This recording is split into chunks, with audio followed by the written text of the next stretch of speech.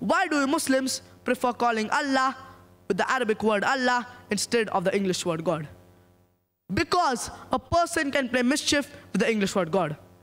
For example, if we add S to God, so it becomes gods, that is the plural of God.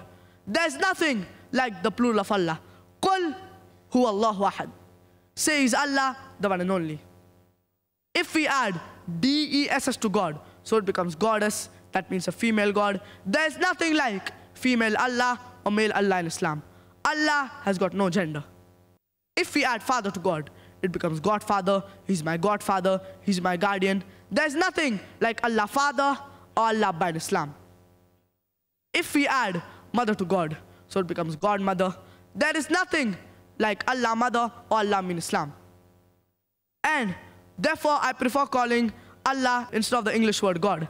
And I, being a student of comparative religion, know that this word Allah is used in all the scripture of the major world religions.